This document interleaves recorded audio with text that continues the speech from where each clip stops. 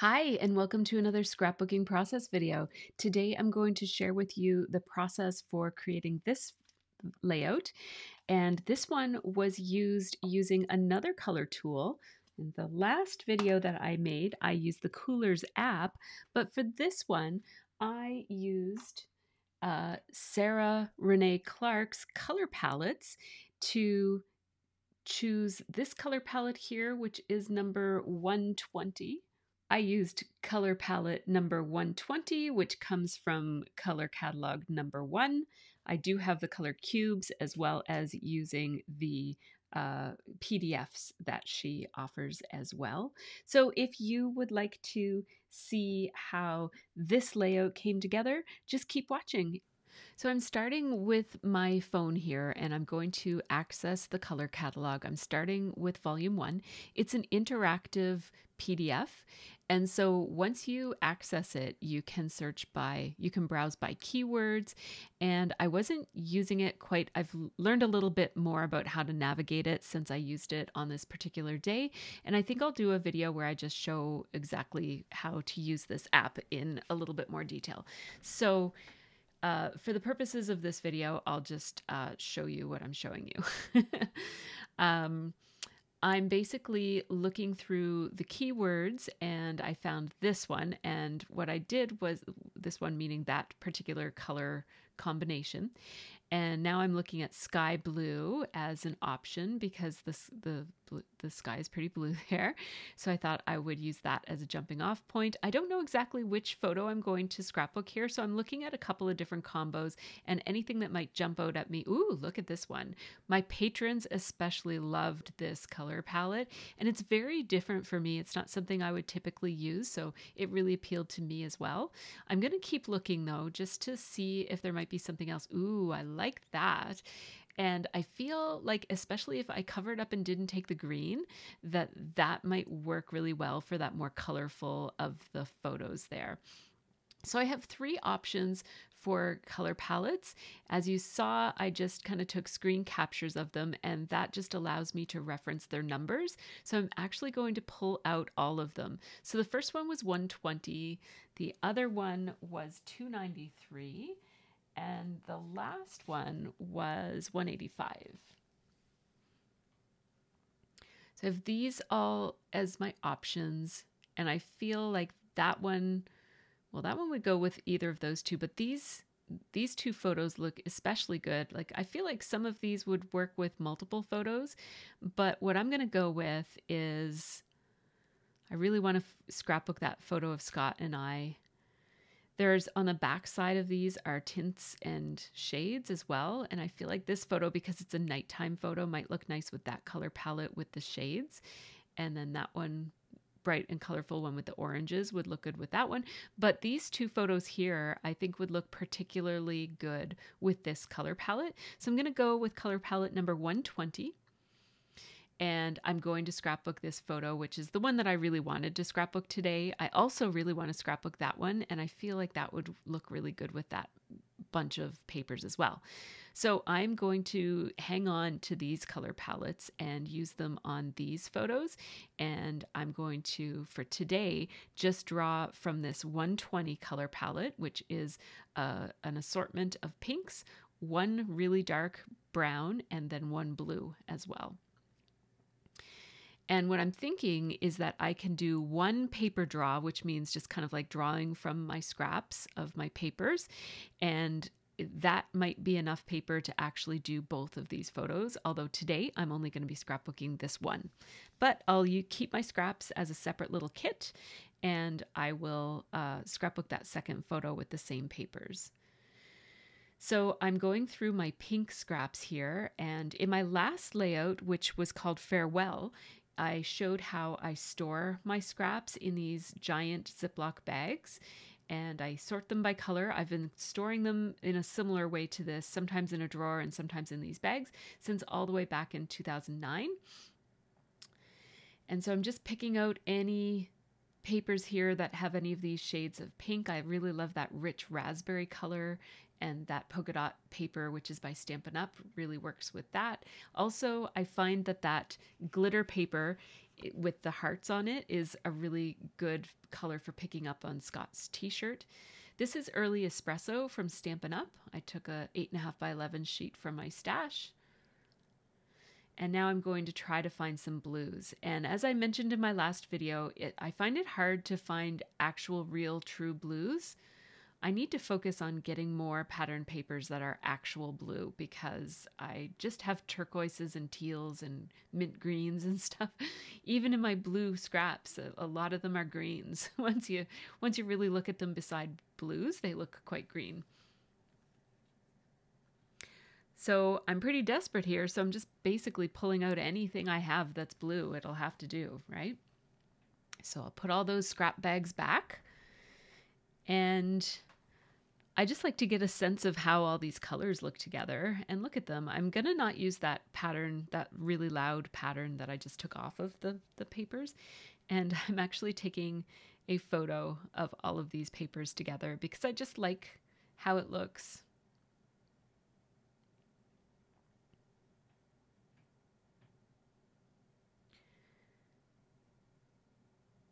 So scrapping from your stash can be very overwhelming, and that's part of the reason why I'm using these color tools, the Cooler app last time, and now this color catalog by Sarah Renee Clark this time, because it just helps you to reduce the options.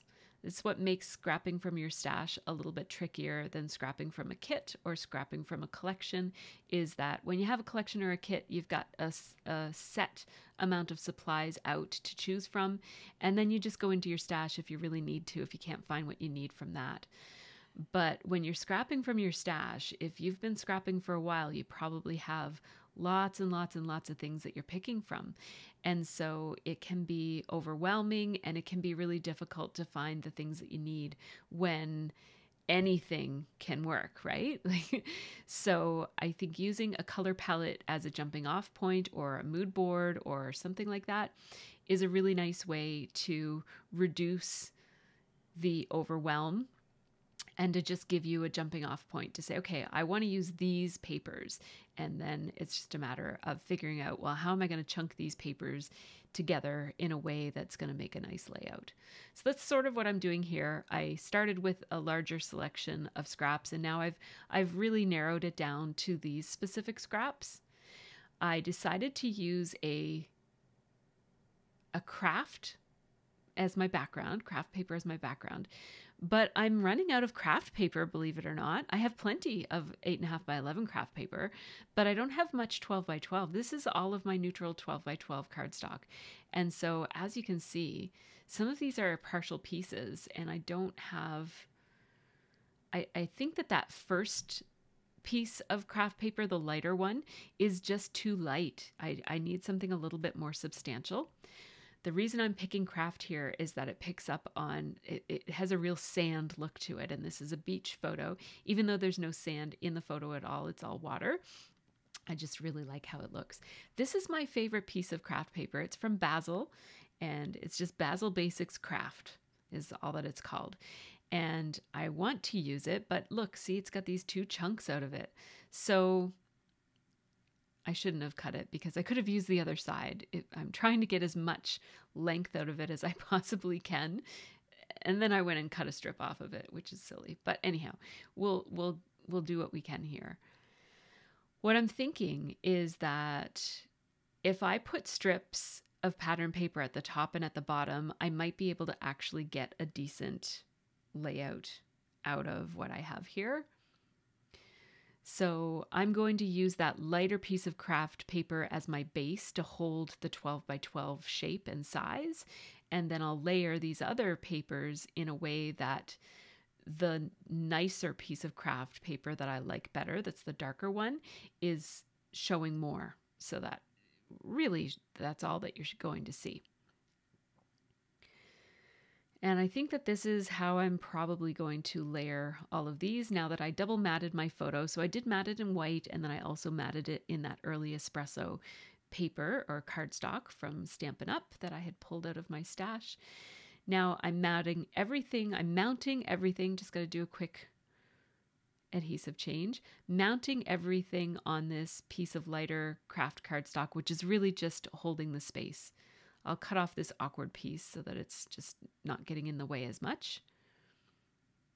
And then this top strip of patterned paper, this is just from an old kit. It's Studio Tecturic, which must have come in probably a hip kit or a Scraptastic kit way back in the day. I like that pattern though. So I put that at the top and that at the bottom, and then I trimmed it off so that now it's back to 12 by 12. And this paper is not the shape that I need it to be, so I'm going to do a little bit of patchwork here to overlap it with itself so that I'm extending it and making it be a little bit bigger than it is.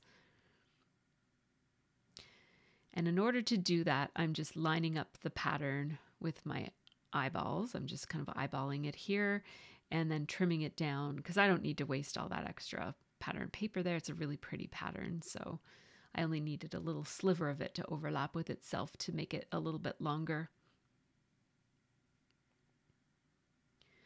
I'm going to use this die. It's one of my favorite dies. It's from MFT, and it's just a large tab die. And I'm using it with my Cuddle Kid, which is a tiny little die cut machine that I've had for ages and ages. It was marketed towards kids. This was back in the day before. Nowadays, all the die manufacturers make their own small versions of their die cut machines, but this was before that. The only small version was the Cuddle Kid back then. And I had two of them actually because I bought them on sale at Michael's. They were $4 on clearance. So I bought one for each of my kids because it was a bit of a splurge, but they were so cheap. I thought, well, then they can both scrap at the same time. Since then, I've given my extra one away to a friend. So there, I'm just outlining it with my brown Zig Writer pen. I like these Zig Writer pens, and I've had them since 2009 when I started scrapbooking, and they are starting to run out, so I'm going to have to get new ones. Do they still make those? Let me know in the comments if they still make Zig Writers with the dual tip. One is a bullet point, and then the other is a fine liner point. I had one in black, one in gray, and one in brown, but my gray was too light of a gray. I didn't actually care for the gray one. So I still have it because I haven't really used it very much. But the black one is long run out. So as you can see, I'm just chunking down these papers. I just use my ruler to tear them, to tear a straight edge because I can't be bothered with cutting. It gives me this nice, interesting torn edge. And I don't care if the edges are torn on some sides and not on others. I'm not really too concerned with symmetry and that sort of thing most of the time. My initial thought here is that I would make it look like that piece of pink paper with the chevrons cut out of it. My initial thought was that I would make that look like one long strip going behind all the layers, but I'm going to end up, it's too distracting at the top, so I'm going to end up not doing that. But that was my initial idea right there. And that chevron that's cut out of that paper it's just a punch that I have. It's a Stampin' Up punch. I think you're going to see it a little bit later when I go to get to the embellishing section of this video. But it must have been something that I cut out and used the actual chevrons and left the negative space in my scraps. And now I'm just going to use it as a design element. This glitter paper must have come in a kit because I don't typically buy glitter paper, but it's really, really nice. I love how it picks up on the pinkish purpley color in Scott's shirt. I'm going to put one of these little tab die cuts in the bottom corner here and one amongst my layers.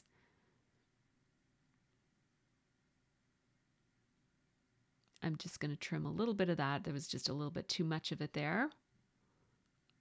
So that's looking a little bit better. I am going to outline this with my brown marker. I find that brown and blue are not two colors that I typically combine, so they they kind of have a feeling like they almost clash with each other. So I'm trying to make them look a little bit more harmonious together by bringing some of the brown into some of the blues and into some of the layers. Brown and pink look amazing together. They look great. It's the blue that I'm really trying to incorporate. So outlining the tab that's blue will help. And there's a couple of other things that I'll do every here and there just to bring brown and blue together in a few little tiny ways. I'll trim off those little edges that overhang the edge. I just keep that little color palette card close by so that I can keep that color scheme in mind as I'm choosing things. I just love working with color palettes so much that I'm just taking pictures because I'm enjoying it. So now it's actually the next day, and I wrote down a few ideas of some things that I wanted to make sure I did. One of those was I felt the need to incorporate a little bit more of that dark brown color into my color scheme, because right now it's only in the form of outlining lines and that very thin matting that goes around the outside edge of my double matted photo. So I grabbed a couple of punch options, border punch options, because it's a really nice way to add a solid and a bold statement to a page. And I grabbed a couple of them, a couple of different sizes and styles of scallops. So this is the double embossed dotted lace punch. And I like this one because it's a big giant scallop, but see how it competes with those large polka dots? It's too similar to the large polka dots. So I'm going to use the more small scallop punch. I think this is just called Scallops, and it's by Stampin' Up. And I'll put those on each side of this spread. And now this spread is looking kind of symmetrical. Like I just kind of feel like it's a little predictable, and I don't know. But once I add all of the embellishments, it'll look a little bit less structured and more free-flowing, which is what I'm wanting it to look like. I'm gonna add a couple staples there to hold that third scallop in place, just introducing a little bit of that early espresso cardstock to the bottom little cluster, because I think there's going to be a secondary cluster down there. And then I'll just glue those other two scallops so that they're tucked into the layers. And it looks almost like it could be a continuation, like it's one long strip of brown paper across the back, right in front of the denim pattern paper. Although the scallops aren't the same, like they don't line up. So it's, if you look closely enough, you'll know that it's not one continuation, but that's okay. I'm going to cut out a heart embellishment. I'm just lining up the pattern of hearts so that, I don't know, I just thought it looked cute like that, even though I don't normally like things to be too symmetrical. I liked how that pattern looked when it was lining up symmetrically, so I did that. I'm outlining this heart with that same brown marker pen from Zig, and I'm just showing the others to my patrons here. Not every layout I do is a live stream with my patrons, but once a month I do a layout or two, and this month I did 2. So that's going to be sort of my main large embellishment on the page is this heart. And I just changed my angle here so that you could see how I store my die cut pieces. I've been storing my die cut pieces in these little cases that can hold 4x6 photos for a couple of years now. I really like storing them this way, but one challenge is that I don't use them all that often. But I think I don't use my stash as often as I really should.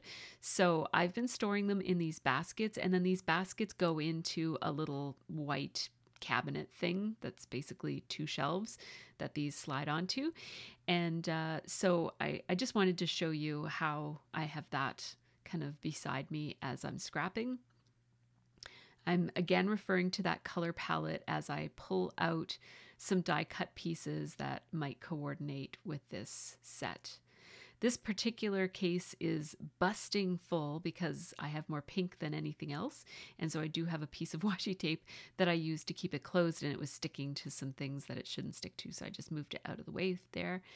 And I'm just pulling out anything that has these shades of pink or that might match thematically with the ideas I have for this page. So I pulled out a couple and then I closed that up, and there's a little comment from one of my patrons. That paint chip piece was perfect as far as color scheme goes, but I didn't want to use another paint chip because I used the color palette on my last layout, and I just didn't want to have too much of a repetition from page to page. So I have more selection in blue when it comes to die cuts than I have for papers. So I'll be able to get quite a few different blues on the page this way.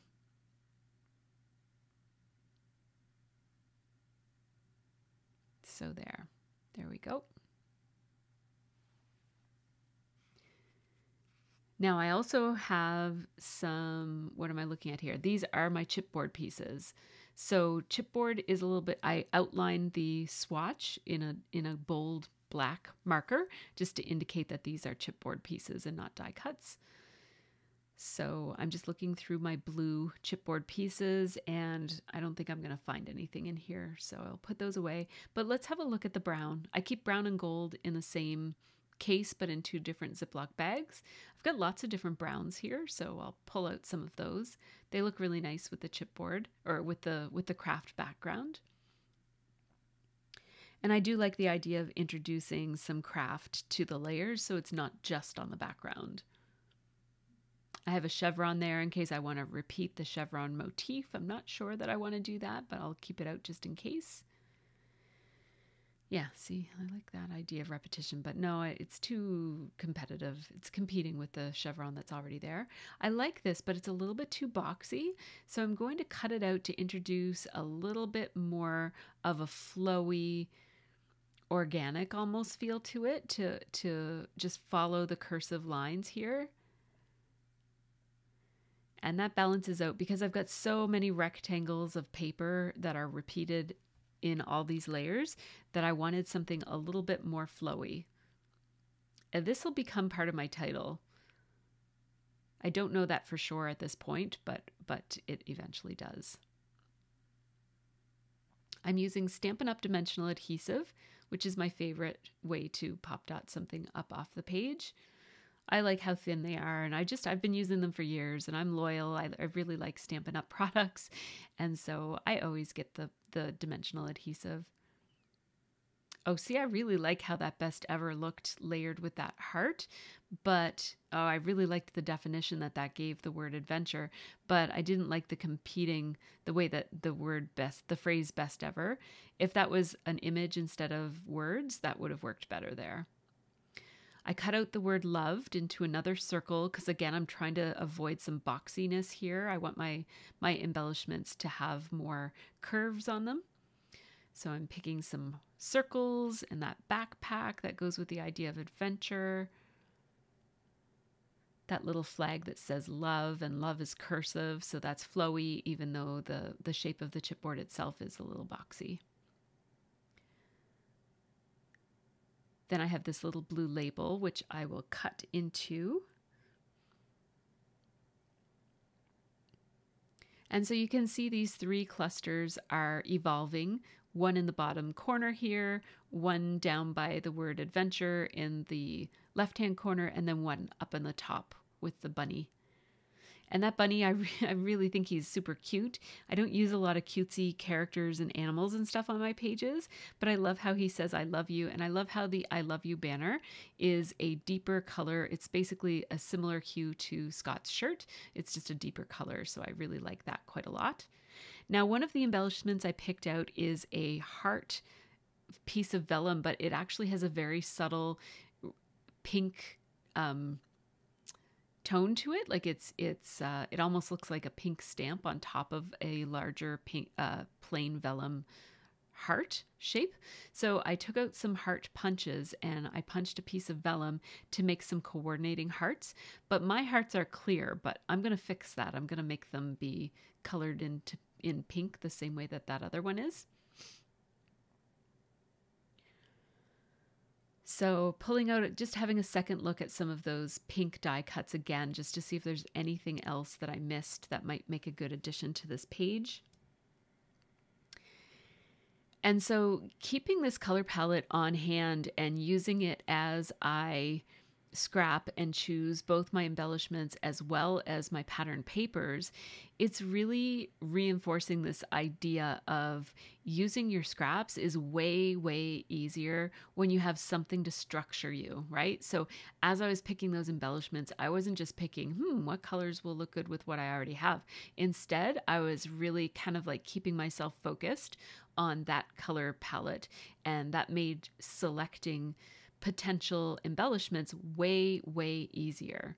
So here again, I'm looking for that dark, dark brown, and there wasn't any in there. So there's just a big owl. And so that was easy for me to just take a few seconds to look through that and say, nope, none of those are going to work. Instead of, if I wasn't using that color palette, I might be thinking, oh, but what about maybe this other brown will work or something like that, right? So I really like using this palette, if you didn't notice, by how much I'm speaking so highly of it. I just really enjoy it.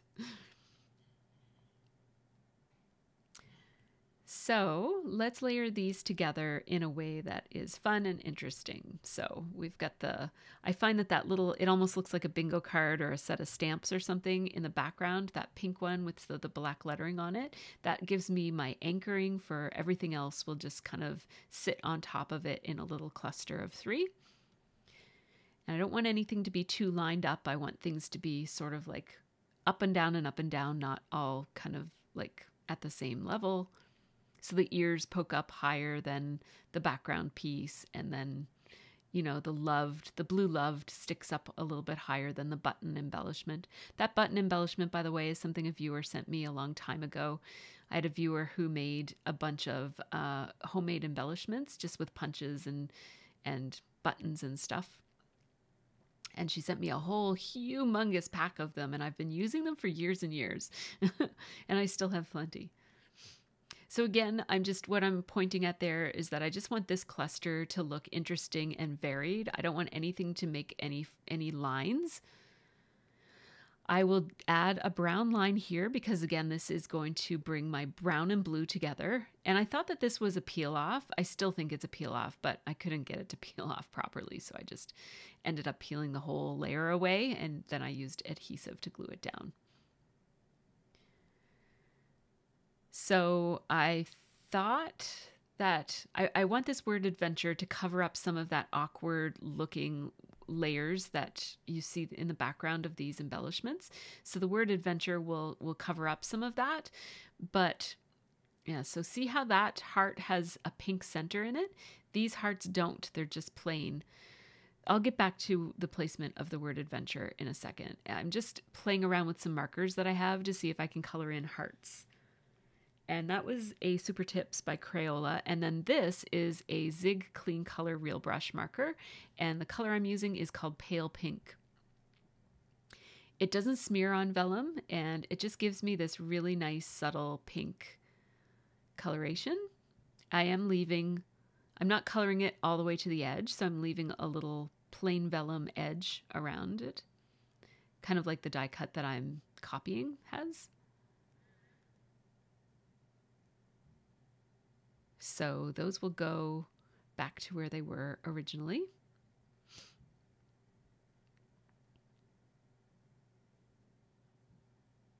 And now you'll notice that original heart vellum is actually now lighter than the others. I'll go back and fix that at some point. So I'll staple that heart onto that little seal, that blue die cut piece that looks like a seal. And then I think what I'll do is I will staple all of these vellum hearts in place. Stapling is a really good way to deal with vellum because it means that you don't have to worry about whether the glue is going to show or not. This little asterisk, it's a little piece of acetate, the purpley pinky acetate. It's a very, very dark magenta color.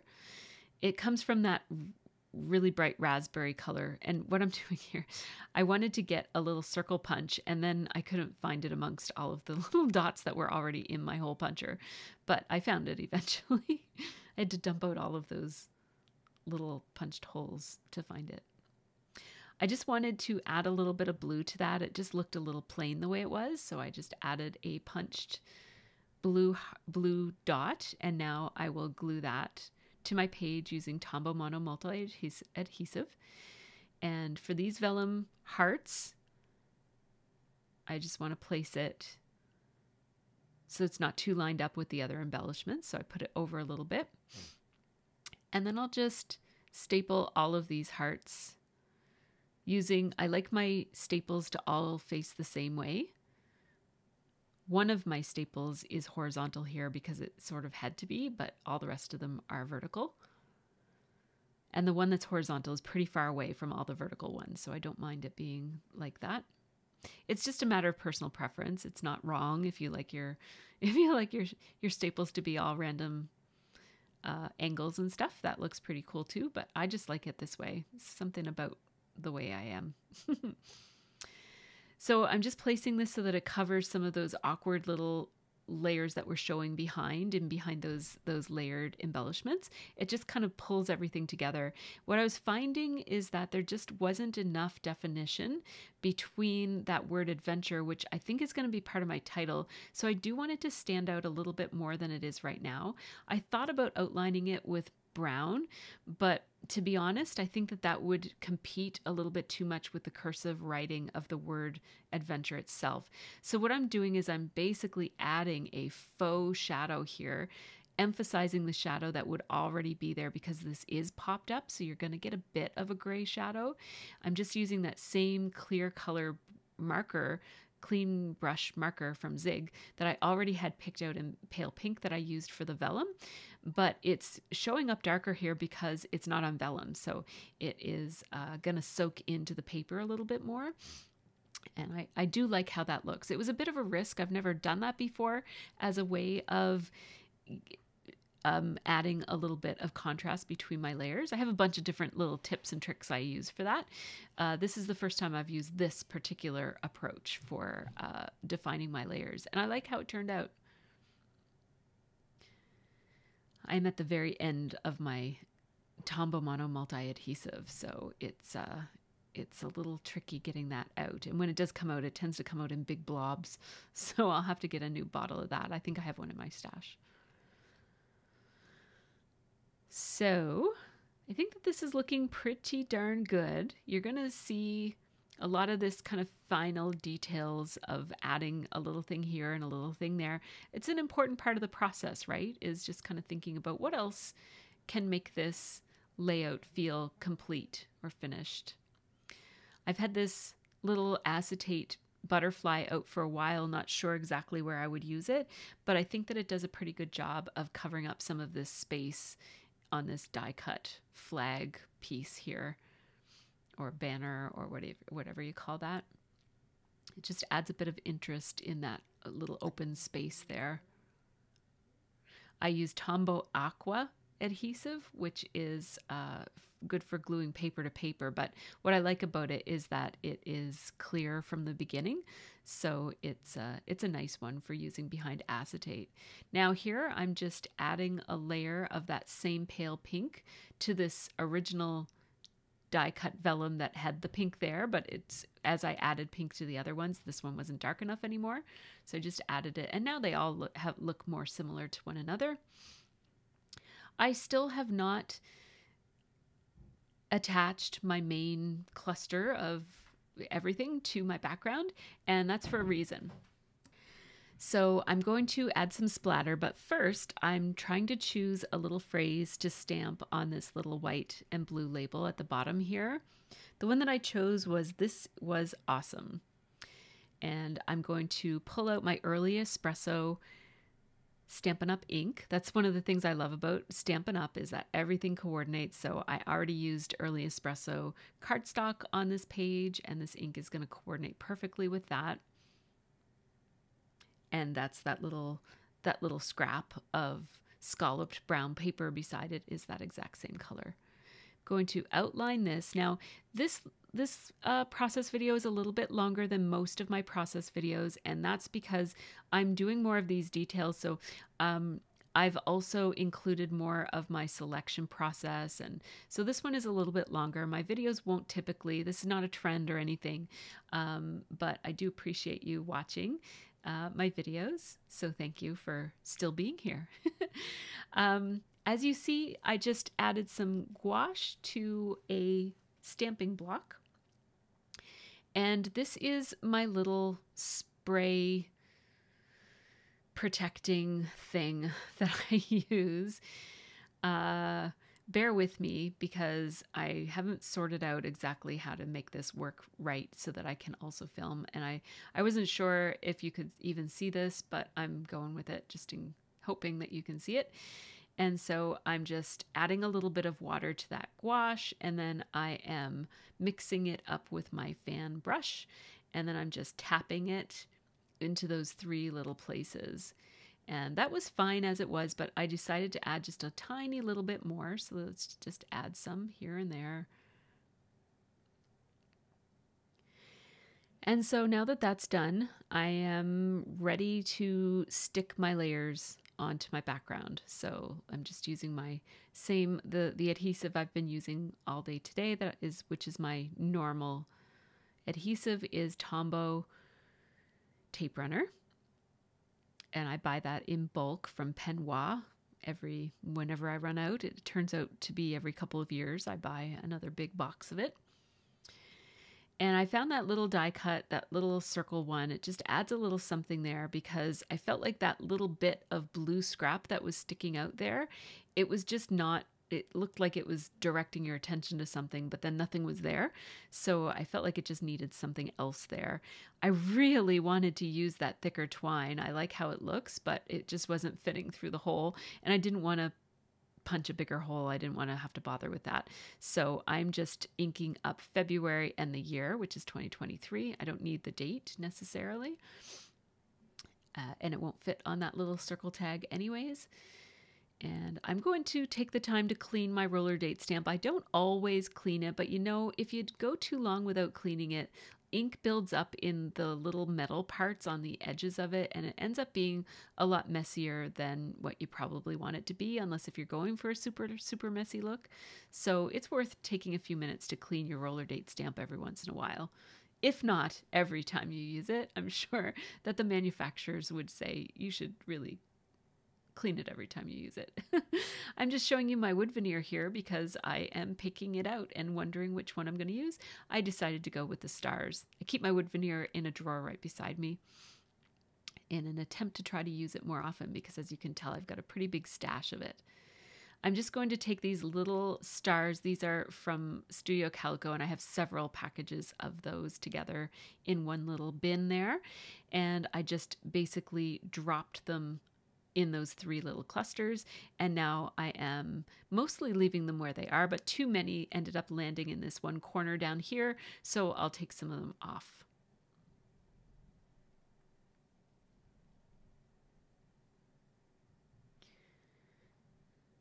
There we go. A couple of little switches where I wanted more small ones. So I will adhere these using my Tombow Mono Multi adhesive. This is super strong adhesive. It's great for using on mini albums and cards and things that are going to be handled. You really do not need too much of this to hold on one of these wood veneers. This is just going in a page protector. It's not even going to be handled. So the tiniest little bit of glue will hold these really, really firmly. Just putting a little bit of extra glue behind that embellishment because it was popping up off the page a little bit. And I really do like how that looks. Oops, there was an extra little one there that I missed. And so I do want this one to be called Adventure with You. So I do need to pick out some letter stickers and put them right there. So let me just go to my Razcog, which holds all of my letter stickers, and my brown ones are all together here. I would love for this to be a nice dark brown.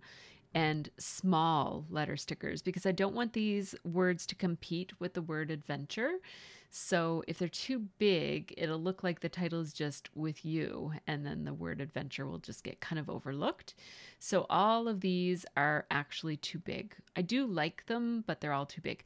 Now these gold ones are okay, but I don't really, they're a good size, but I don't really want the letters to be gold. So I those reminded me that I have this other set, which is by Paige Evans, and I thought I would just I'm experimenting with the X's because I don't usually use those, coloring it in with a Stampin' Up alcohol marker, but that was not quite thick enough.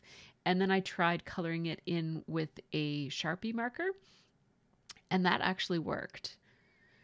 So it's a very, very fine tip. So it's going to be a longer process than what I'd like it to be, but it has really good coverage. The Sharpie markers have great coverage. So I'm just playing around here. I'm going to color in this W.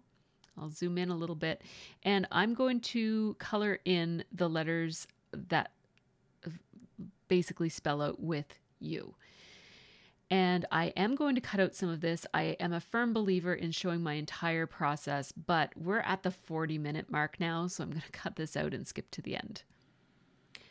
Okay, so now for the placement, and I will just let you know that if you have these cardstock topped foam stickers at home, there are a bunch of different thicker sets and even non-thicker branded letters that are made this way. I will just warn you to be very cautious as you peel them from the page that you don't bend the letter, because if you do bend the letter sticker, it will crease and you will see that. So if you like the nice smooth shiny surface that cardstock, that's nice printed cardstock gives those letter stickers, just be cautious that what I do is I actually bend and peel back the backing so that the sticker remains firm. Just had to add a little bit of brown to one of those letters because it didn't quite cover quite as well. So now this one is Adventure with You, and I forgot to glue that in place, so I glued that in place, and here's how this one looks. There are some photos coming up as well that you'll get to see in a second. And before I share those photos, just a quick shout out to my Patreon supporters. These folks help make this channel happen, so big thanks to all of them. Patrons get early ad-free access to all of my process videos and real-time unedited versions of my videos, as well as a monthly live stream, Zoom chats, behind-the-scenes videos of my room and my process. So thanks to them, and thanks to you also for watching all the way to the end of this slightly longer one. I hope that you enjoyed it, and I hope that this has given you a few more ideas about how to use a color palette, no matter how you choose it, whether you use the color cubes like I did, or the Coolers app, or even a Pinterest board or whatever. Using a color scheme to guide your scrapping process really does help streamline the process and get your creative juices flowing. So thanks so much for watching, and have a really great scrappy week.